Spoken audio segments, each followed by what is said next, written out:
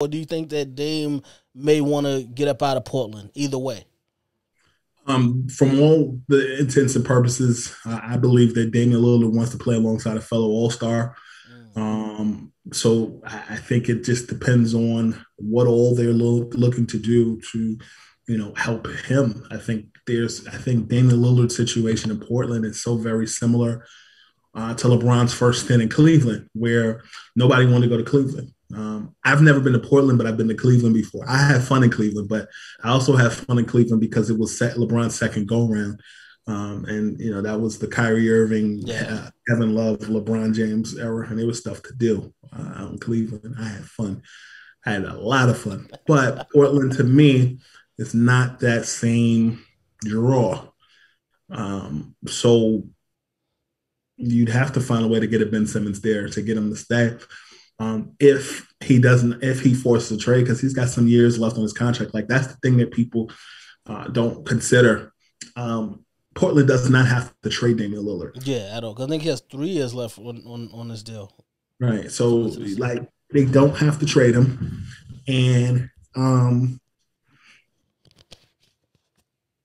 they could hold on to him and make his life miserable if they wanted to.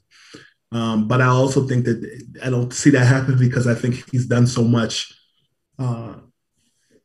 as a key cog for Portland. So if he's moved, to me, the Boston Celtics make the most sense, more so than the Knicks. The Knicks would have to give up a lot. And I feel like you've done so much to bring winning culture back to this organization. Why go through that again? I said the same thing yesterday. You'd have to give up too much to get him, and then you'd be right back to square one. Because the guys that you're going to have to give up are part of that run. Remember that show, Square One, on public access? Square One. Yeah, right back to square one. So it wouldn't even make sense. Is there a slim hope of a chance that Dame could end up with the Lakers? I don't see it. And I think that people assume that based upon where Damian Lillard was in LA. I think that the Lakers don't have enough to entice Portland. I mean, the thing I feel like the two assets that the Lakers have this offseason that will be attractive to some teams, some is Kyle Kuzma's contract and Taylor and Horton Tucker. Yes. But that's not enough for Dame, though. That's by far. Not at all. And I feel like that's where you start looking at Russell Westbrook and the Washington Wizards. Yep. Which again, I'm okay with because I like Westbrook. I'm a fan of Westbrook, so I'd be okay. So I think that's who they're going after, and I think that if not, I feel like Russell Westbrook is one, and I think Kyle Lowry's 1A. I like Westbrook better. I'm sorry. All due respect to Kyle Lowry, I would take Russell Westbrook over Kyle Lowry. I'm sorry.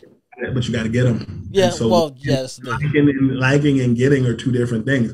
You may like the baddest chick in the club, but that doesn't mean you're going to get her. That is true.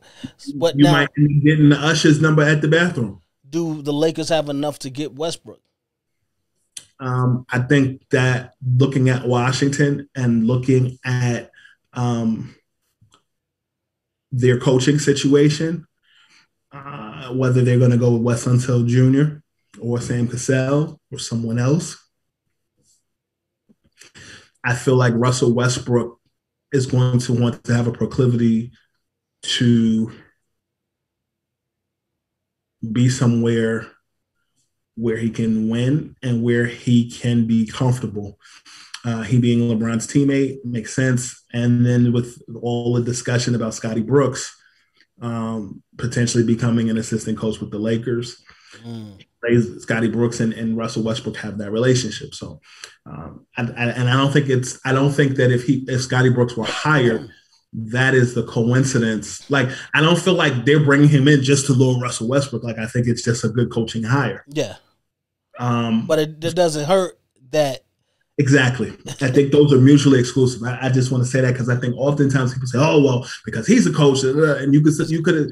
People were saying the same thing about Jason Kidd when Jason Kidd came to the Lakers as an assistant, and people thought Giannis was going to go there. Like, it was like, well, he's there, so That's not always the case. I believe that in this case, if the Lakers are able to get him, it's because they're able to make the right move. Taylor Horton Tucker and Kyle Kuzma makes sense. Kentavious Caldwell Pope. You can throw him in there too. You can listen, anybody outside of LeBron James and Anthony Davis, if you want to throw them in there, I'm okay with that. Right. So that's why I think this offseason, like Kyle Lowry could walk. I think that he should try to help the Raptors if to potentially commence some sort of sign trade. Just like LeBron, when he left Cleveland, it was a sign and trade. Yeah. He left Cleveland in 2010, which that sign and trade actually ended up helping Cleveland anyway, because those picks were used to get Tristan Thompson and Kyrie Irving in 2011. So they still burned his jersey though, so they didn't know how much he helped them even on the way out. But that's neither here nor there. You know how that go. Yeah, people got sometimes these fans out here be doing the most. Smush Parker here, formerly of the Los Angeles Lakers, and you are now tuned into Real Fans, Real Talk. Live from the can. By the can. This is Real Fans, Real Talk. Real Fans, Real Talk. We as real as you thought.